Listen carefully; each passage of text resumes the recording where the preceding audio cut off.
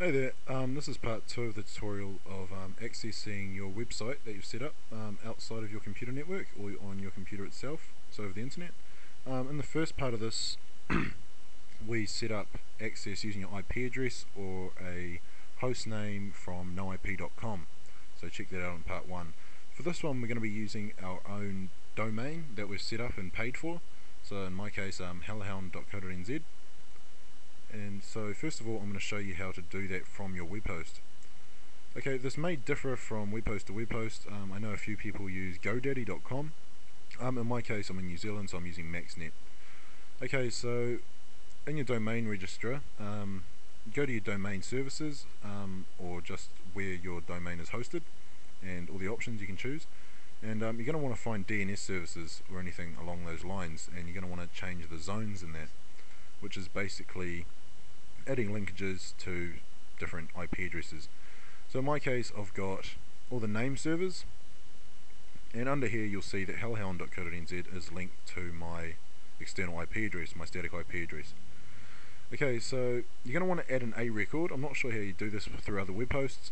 It may be simple, it may be in a list like this, but you just want to go add the basic domain name, so in my case hellhound.co.nz.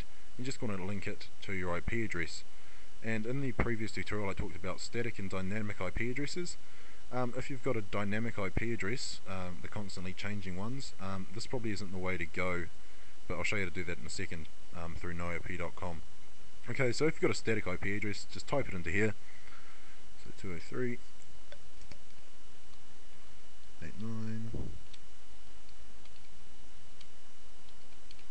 and then you just want to click add A or add or save, whatever your website registrar lets you do, and then it should pop down here like mine has. Okay, now once that's set up, that should take about 24 to 48 hours to propagate and actually set up. On a few it may be shorter. Through this one it only takes about an hour. Okay, so once that's done, you should be able to access your website through the domain you've registered. Okay, if you've got a dynamic IP address, I'll go through that now. So we're going to go back to noip.com, so no-ip.com. And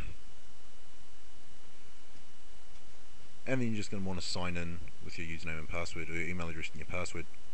Okay, then you're going to want to go and add, you will have to pay for this, but you're going to want to add your domain name to your NoIP account. So this will actually allow NoIP and the program we downloaded beforehand, which is the DUC setup, Dynamic Update Client, to actually change your IP address accordingly and allow people to access your website through your domain name and through your dynamic IP address.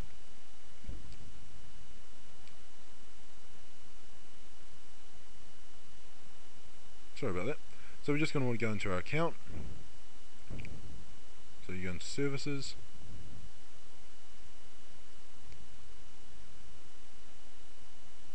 Okay, once that's up, we're just going to go into manage DNS.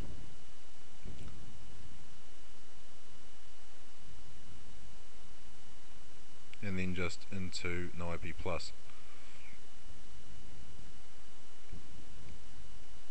Okay, now once you're in here, you're going to want to type in your domain name. So in my case it's hellhound.co.nz. But type in here whatever you've registered, and unless you're going to register it with noip.com, just leave yes, I've already registered this domain ticked, and click add my domain.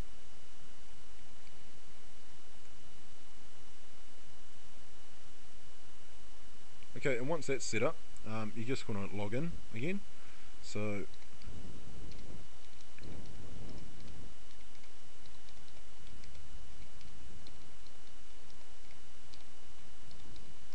and just remember that this will actually cost you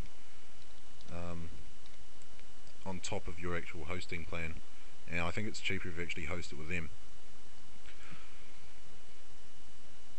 Okay, now this option here, it just allows noip.com to actually host your website. No, not your website, your domain name. So instead of your actual domain register hosting it, these guys will take it over. So if you just want the basic, you just leave it with plus manage DNS. Or if you want to actually transfer it, so these guys will actually hold it, just go down here to domain transfer.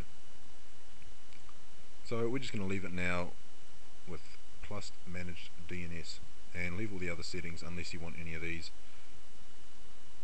and activate now. No,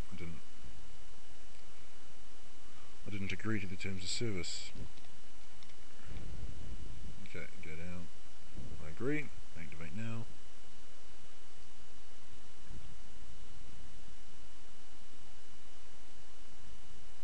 Okay, and that'll ask you for payment and all that sort of thing.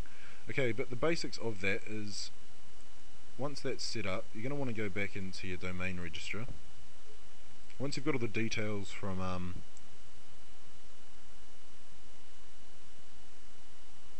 noip.com, you just want to go back into your registrar, go back down to the settings you were before, and you can see down here you've got your name servers. Now noip.com will give you new ones to actually add into here, so all you have to do is delete the old ones and add new ones.